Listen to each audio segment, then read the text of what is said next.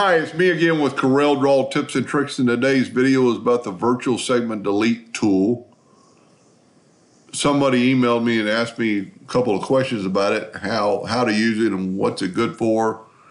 And it's located right here on underneath your pick tool, underneath your shape tool is your crop flyout.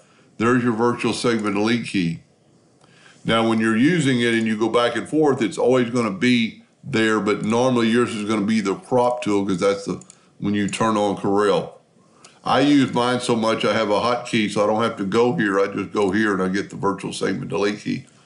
But what the Virtual Segment Delete key is and does, it stops.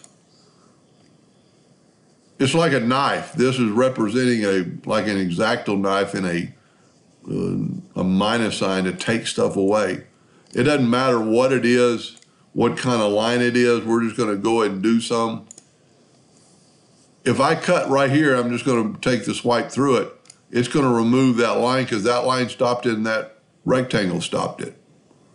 Same here, if I wanna remove this, I'm gonna get just that. Doesn't matter if it's a rectangle, the line's gonna stop it. The same thing is true in indexing lines. Indexing lines are just lines you bring in from your rulers, and the Virtual Segment Delete key will delete anything in those lines. Now you see what I just did. Instead of just getting on the line, and you can see it kind of stand up. Instead of doing that, you can just wipe through it and marquee it, and it'll get any line you're touching.